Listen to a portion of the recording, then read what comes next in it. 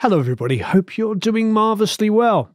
In this episode, we're going to talk about parallel compression and why it is quite wonderful and how you might want to use it in your mixes.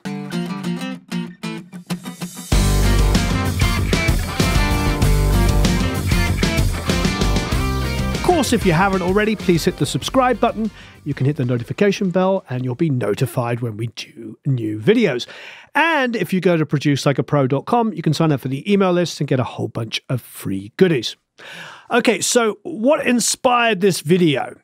I did a video last week talking about loudness on mixes. And what I realized was there is so much misconception in what a loud mix might be. One of the things, of course, is always that belief that everything happens on the master bus.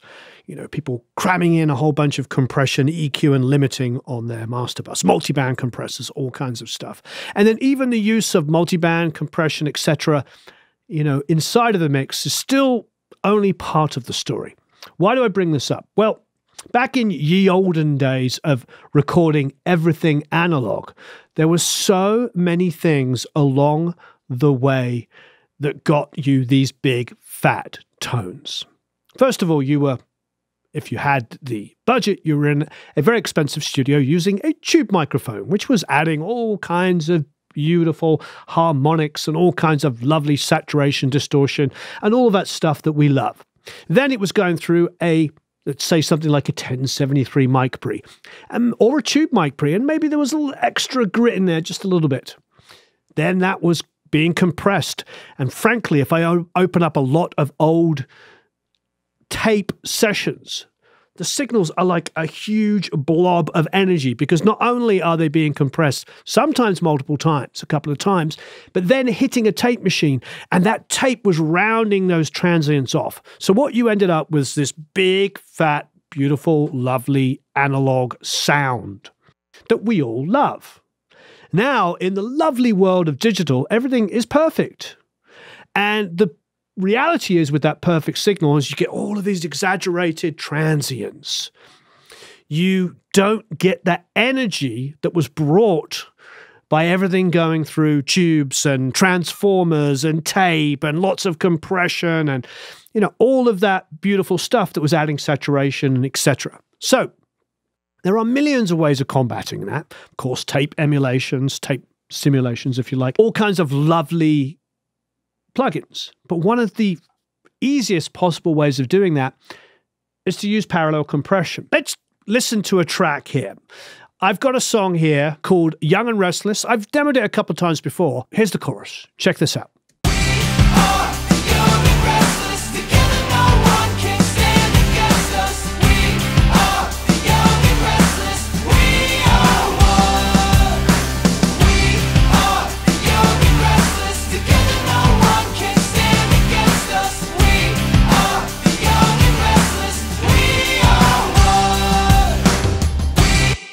So I wrote this with the band a few years ago, and it was a fun song to do, and it's very dense, very dense. Here is the drum track on its own.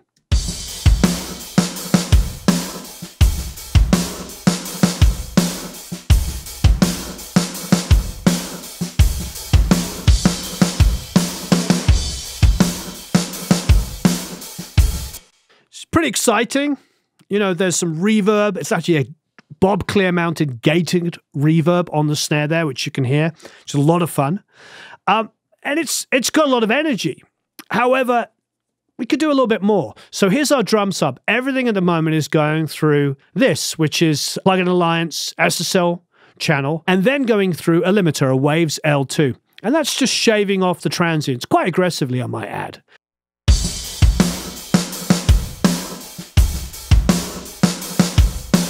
But we can do a couple of different things. So we could duplicate the whole bus. We can crush it.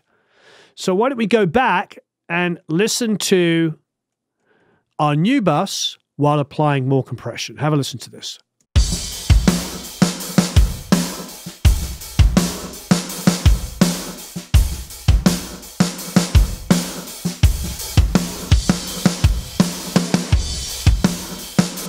What I immediately love about that, when I turn the threshold full to the right and now suddenly it's grabbing it, is that I'm starting to get an exaggerated transient.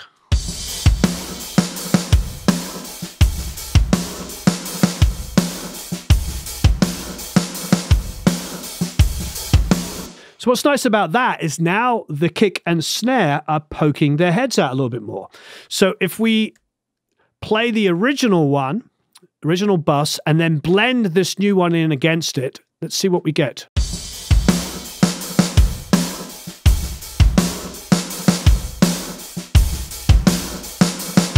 There, it's starting to make a real difference.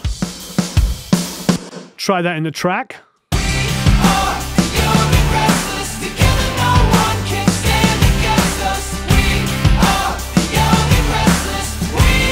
Mute it.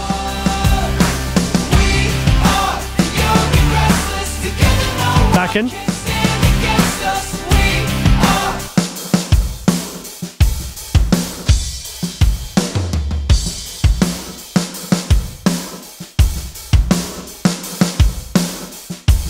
So it's quite a simple trick. I'm using exactly the same plugins and I just duplicated the bus. By turning the threshold over here, everything is set standard. I haven't changed anything out of that. All I've done is hit it more aggressively.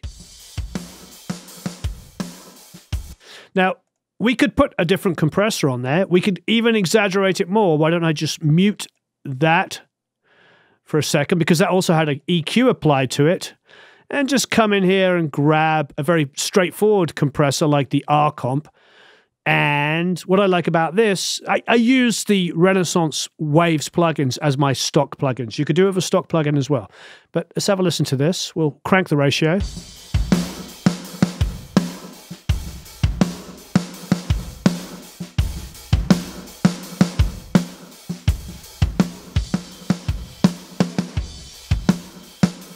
So I've got the release on the fastest time.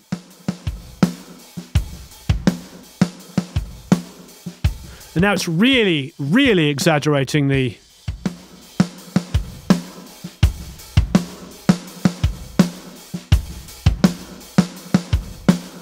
compare.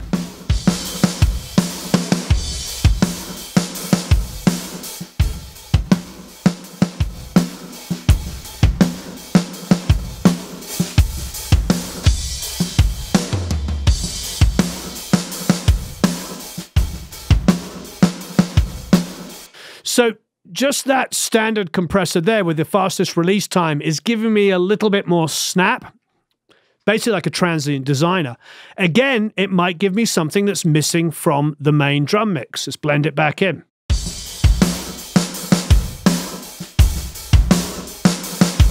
I like that. Mute it. In context of the whole track.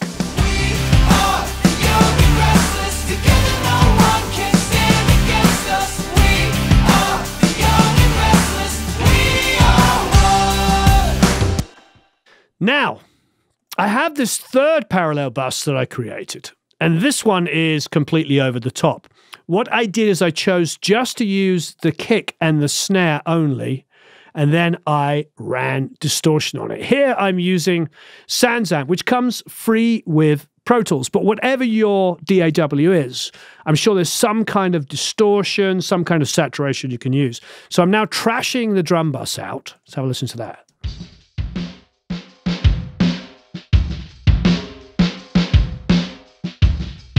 Then I'm going through the EQ and compressor, strip, the SSL, and really, really exaggerating those transients.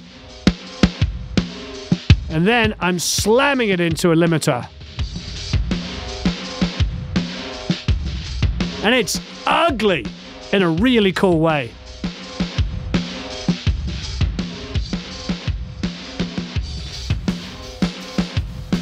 Bring those two.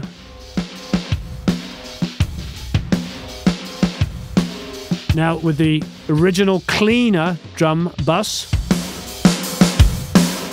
turn off those two parallels. It's nice. Without the parallel, it's nice. But bring those two in.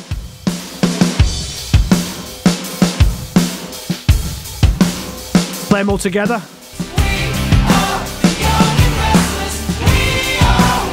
Adjust to taste.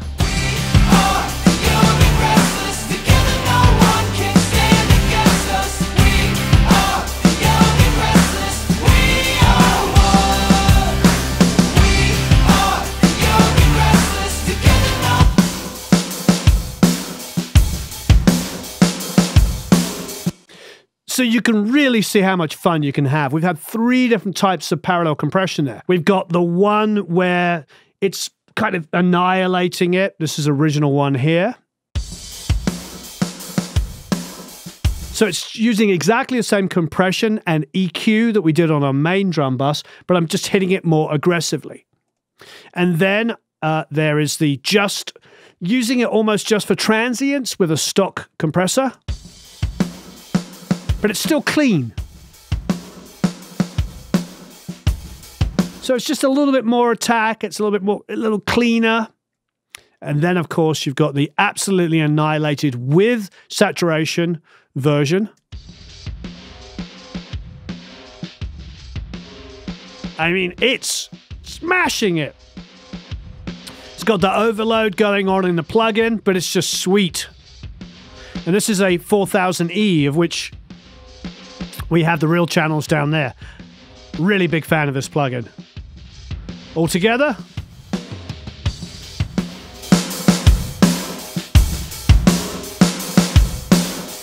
In the track.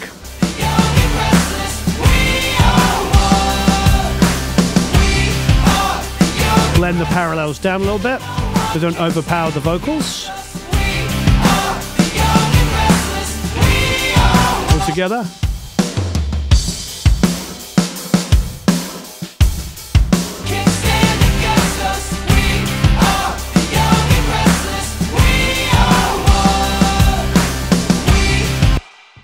Wonderful tricks. Parallel compression can be really, really good. You can use it to exaggerate the attacks, and then you can also use it for just energy. And I love distorting parallel buses like that and then blending them back in. Really helps that snare just be really ugly in a really cool way.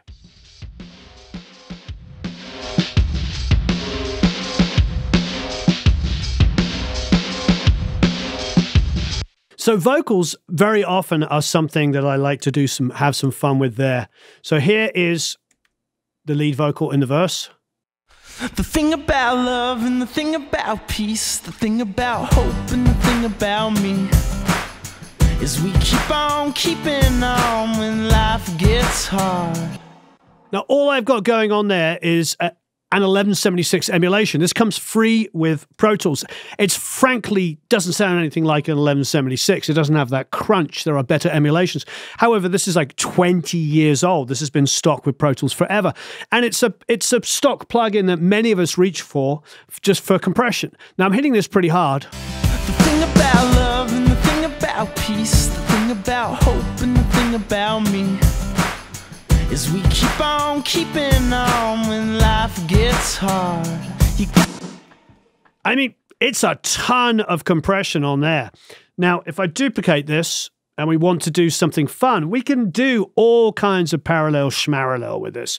We could open up something. Why don't we get in there and use something a lot more aggressive? So the Impact is, again, Avid plugin. It's as you can tell, it's an SSL emulation.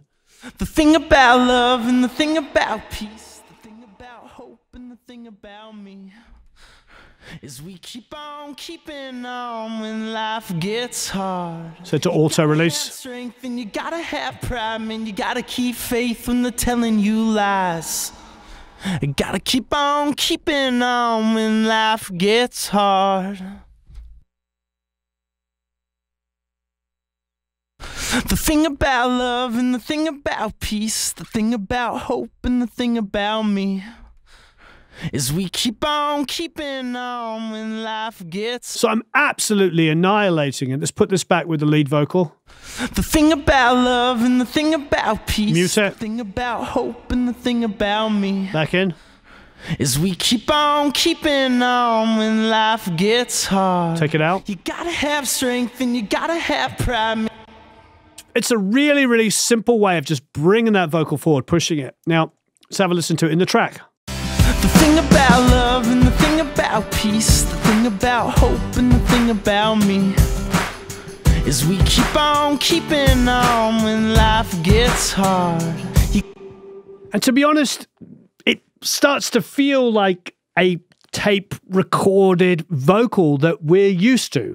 You know, it starts to sort of make it feel like it's super upfront and slick sounding. The first time I ever went to a studio, a proper studio, was just mind-blowing for me. I'd never heard anything recorded through quote-unquote compressors. I remember actually playing bass with Don Smith as the engineer, an incredible engineer. And I remember just like hitting a note and it kind of going boom. And I'm like looking around like, what magic is this? The reality is it was just going through lots of beautiful equipment. And even though there wasn't a huge amount of compression, there was so much other stuff happening.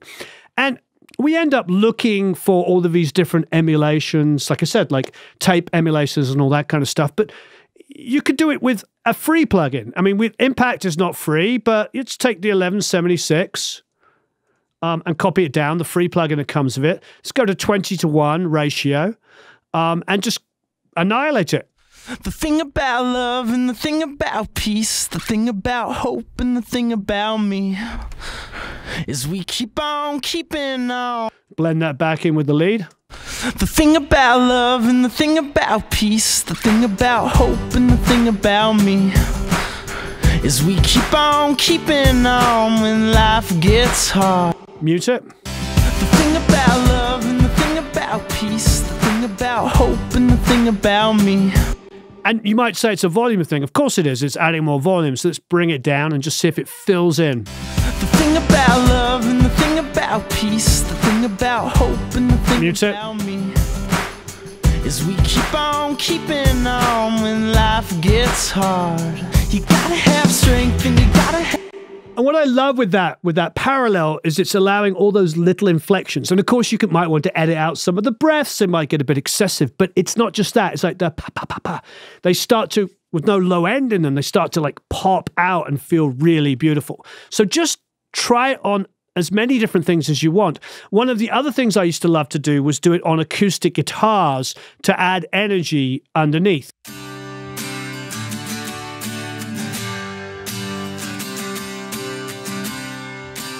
Now, with quite a few acoustic guitars going on here, listen to this.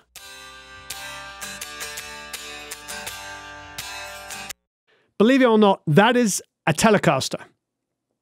That's a Telecaster recorded with a large diaphragm condenser. And I recorded it specifically to give me that movement. And then just a regular acoustic, small body. Take out those.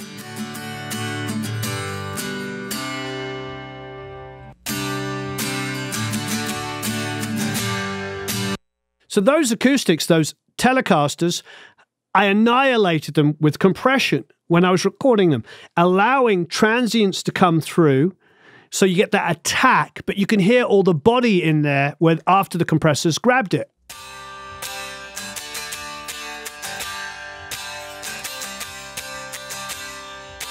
Now, listen to the regular recorded compressed acoustics.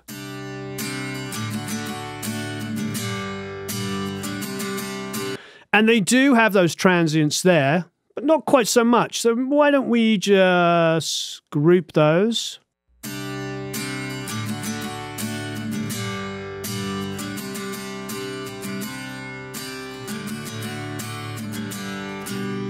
Now, you could do this with a transient designer as well. I'll show you that one quickly in a second, but...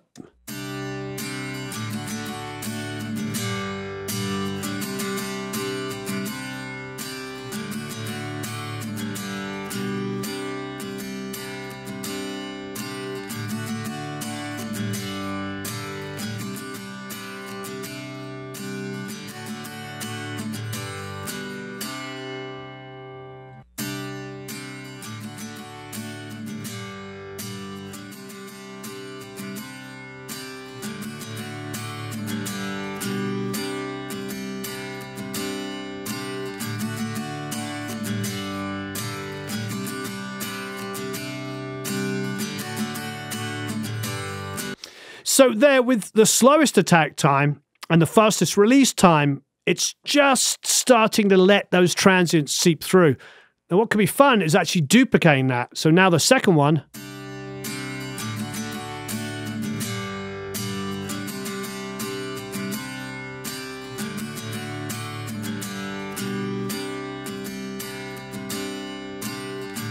Blend that in with my natural acoustics. Mute it. Have a listen.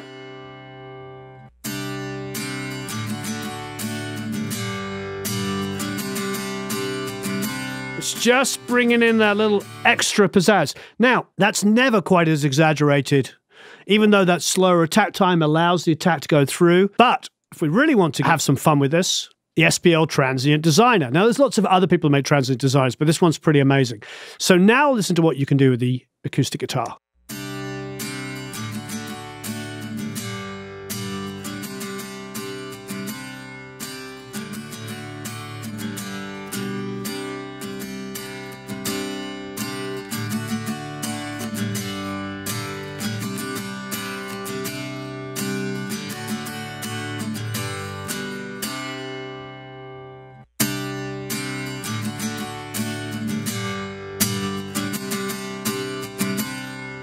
Now, really going over the top. It's giving us some artifacts, but blend that back in.